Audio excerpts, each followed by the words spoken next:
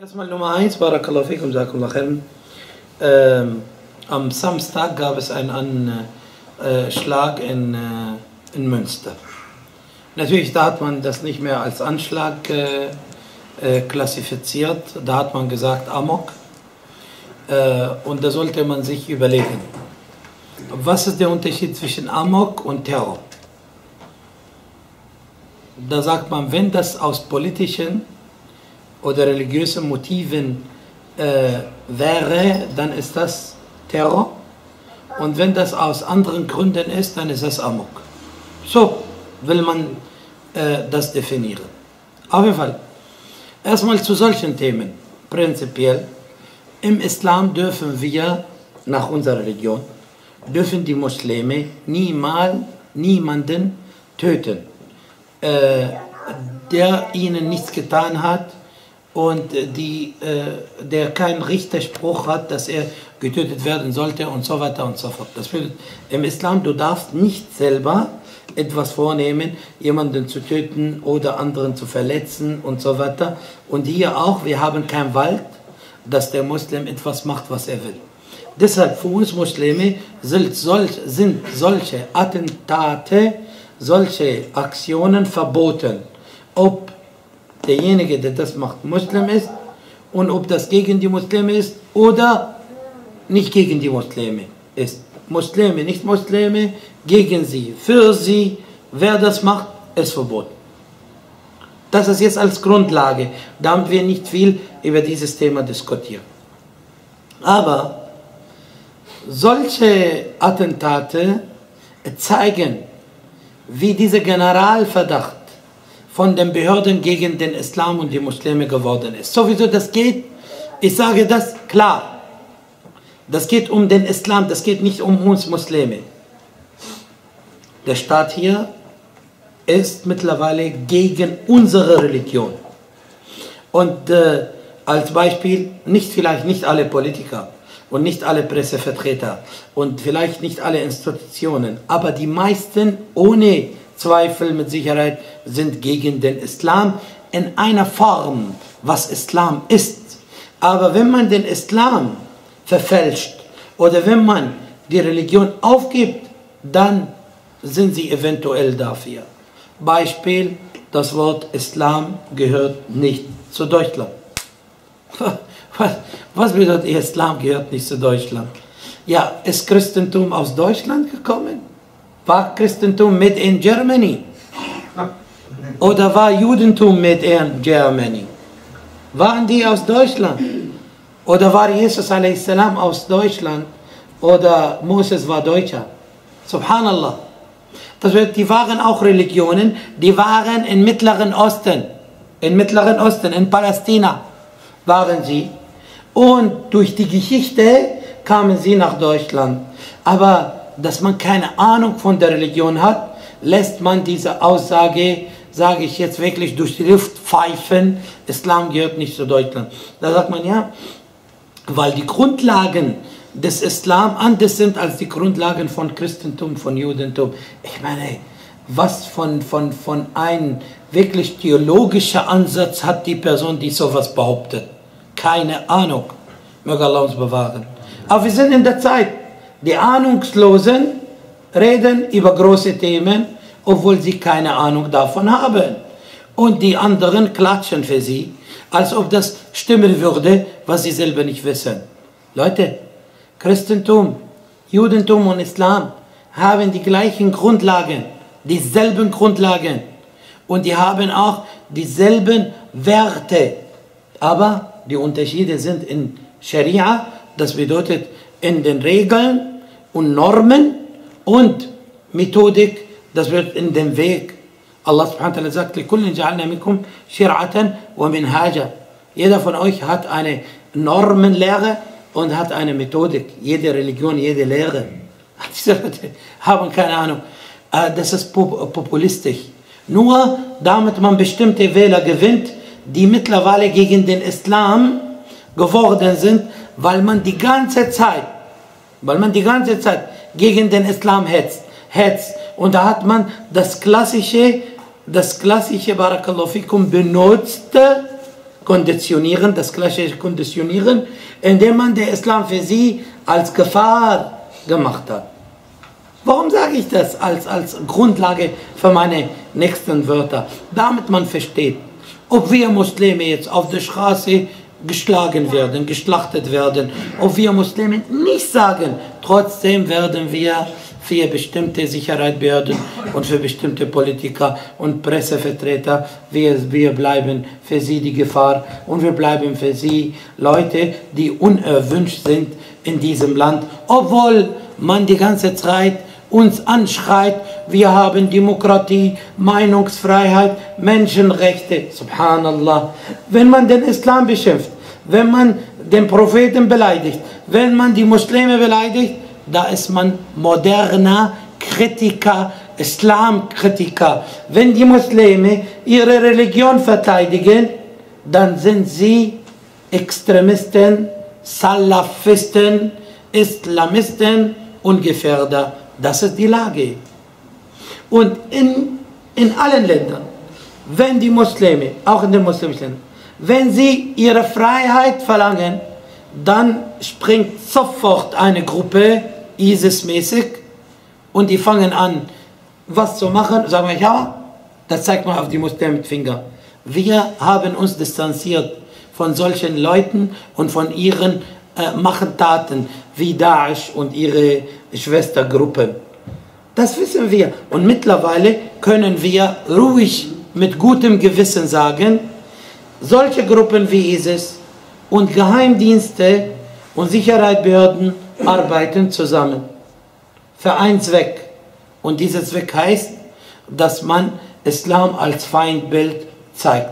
Generalverdacht brauchen wir nicht zu erklären. Aber mir tut es leid, wirklich, wenn man einige Muslime sieht, die denken, die Armen, wenn sie den Islam angreifen und wenn die Muslime angreifen, dass sie dadurch sozusagen verschont bleiben, wenn die Zeit kommt, dass auf uns rollt, was wir uns nicht wünschen, aber leider die Zeichen stehen dazu, das wird kommen. Möge Allah subhanahu wa ta'ala uns bewahren. In Münster, da hat man gesagt, ein psychisch gestört, obwohl der Mann Hilfe gesucht hat bei Gesundheitsamt und so weiter. Der hat Hilfe gesucht, aber da hat man ihm nicht geholfen. Und er war so verzweifelt, dass er das gemacht hat. Was sagten die sofort?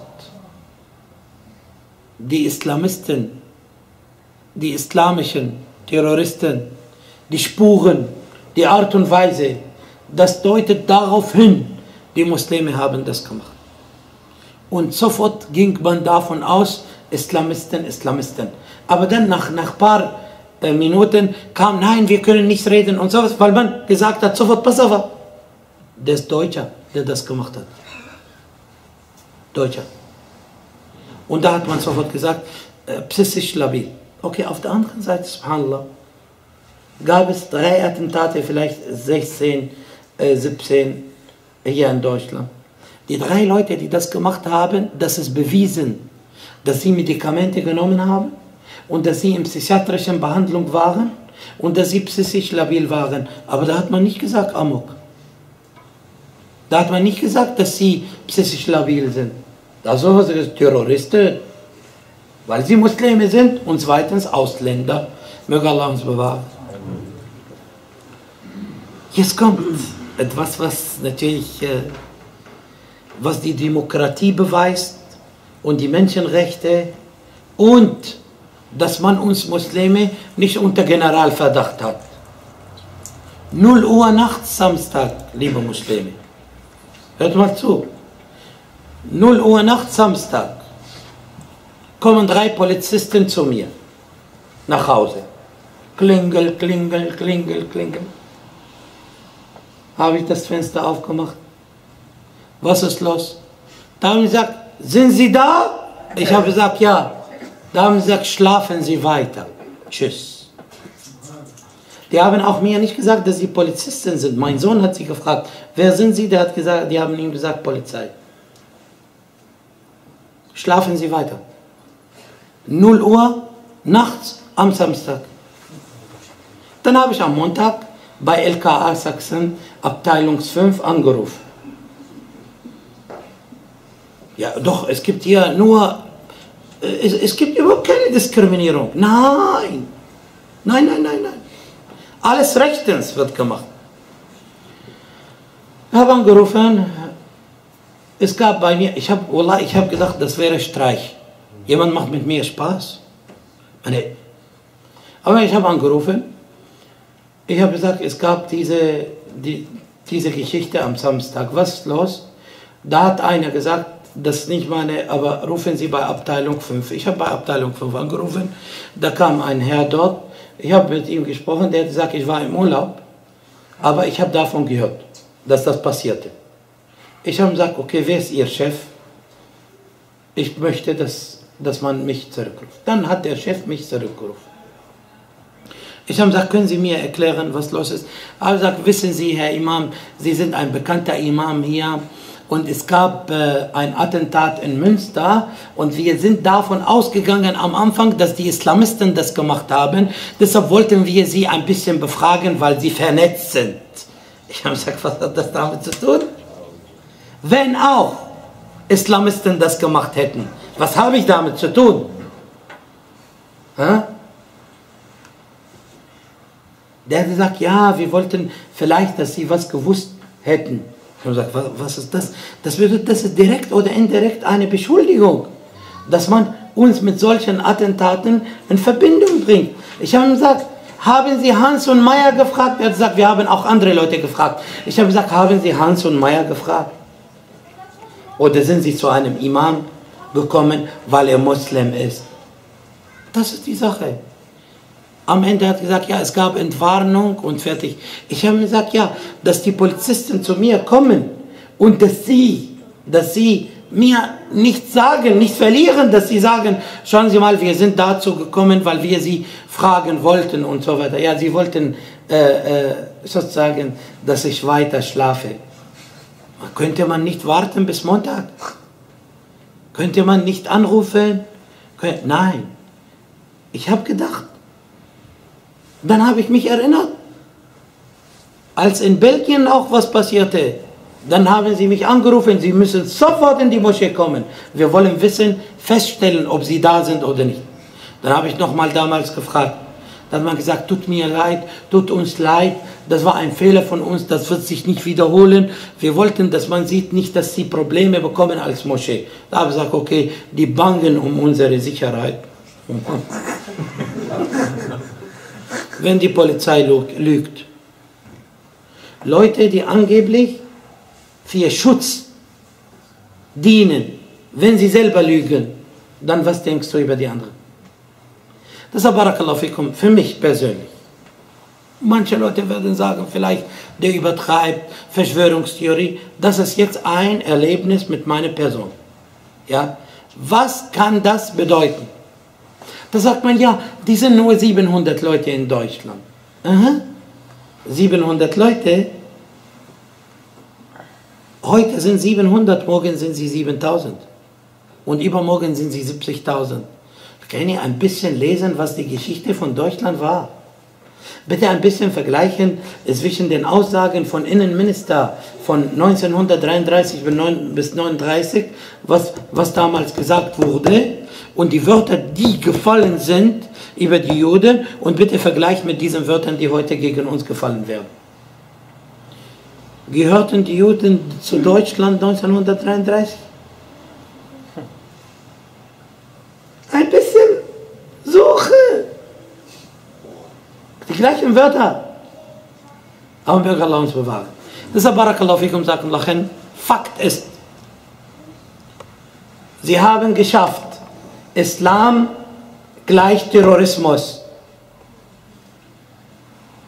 Sie haben dies geschafft, diese Gleichung. Wenn du heute den Islam praktizierst, dann bist du Islamist, Salafist, Gefährder und Terrorist. Wenn du nicht praktizierst, dann bist du Schläfer, du wartest auf deinen Auftrag. Das bedeutet auf allen Seiten, du bist abgestempelt, abgestempelt. Möge Allah subhanahu wa ta'ala. Komischerweise kam der TV zu mir vor ein paar Monaten. Sie haben mir gesagt, ja, wie Sie sprechen, das ist sozusagen, das ist eine Art Hetze. Wo ist die Hetze? Ich will schlafen. Und jemand kommt zu mir um 0 Uhr nachts am Samstag und der sagt mir, ich schlafe weiter und dann erklärt man mir, das hat mit einem Attentat zu tun und wir wollten Sie befragen und das ist Gesetz. Und da sagt man, ja, das ist normal. Wenn das für die Menschen normal ist, dann leider sind wir nicht normal. Aber Alhamdulillah sagen wir, Alhamdulillah, ich danke Allah subhanahu wa ta'ala, dass wir, Barakallahu fikum, geprüft werden wegen Islam, nicht wegen anderen Themen. Und dass diese Leute gegen uns, mit diesen Leuten meine ich, die 23% die AfD gewählt haben und von den Beamten und Politiker, die gegen den Islam die ganze Zeit hetzen und Pressevertreter, die hetzen und die wissen nicht, was sie tun. Aber ich sage euch nur etwas. Als die Muslime in ihrer glorreichen Zeit waren, haben nicht gebraucht, in Kuffar-Ländern zu leben. Aber als die Muslime sich selber erniedrigt haben, dann macht man das mit uns jetzt, was wir sehen. Und nochmal dazu, was ich gesagt habe. Ich bin selber davon überzeugt, dass solche Takfiri-Gruppen und solche Leute, die reden über Kampf und Töten und Bomben, dass die meisten von diesen Leuten Kontakte zu Sicherheitsbehörden haben und die arbeiten zusammen, weil wir das jetzt festgestellt haben. Schau mal in jedem Land, wo die Muslime ihre Freiheit haben wollten. In unseren Ländern gibt es Diktatur. Es gibt keine Freiheit. Und die Muslime sind die Leute, die immer diskriminiert werden. Dort und hier. Deshalb, immer wenn die Muslime was Gutes machen wollen, dann gibt es eine Gruppe, die springt und die fangen an zu töten. Und diese Aussagen, damals gab es kein Internet, aber zwischen den Leuten, ja, wir werden. Am Ende bekommen wir das auf unseren Kopf. Deshalb, Barakallahu fikum, Jazakumullah khair. Was von uns verlangt wird, ist Menschen 2. Klasse oder 3. Klasse, Sklaven zu werden, dass wir den Mund halten, dass wir unsere Rechte nicht verlangen, dass wir akzeptieren, dass unsere Religion beleidigt wird, dass wir keine Identität mehr haben und dass wir nicht mehr als Menschen leben können. Und das lehnen wir ab. Wir sind Menschen, wir haben, Alhamdulillah, unsere Ehre und wir werden unsere Religion nicht verkaufen. Koste, was es wolle. Walhamdulillahi Rabbil Alamin.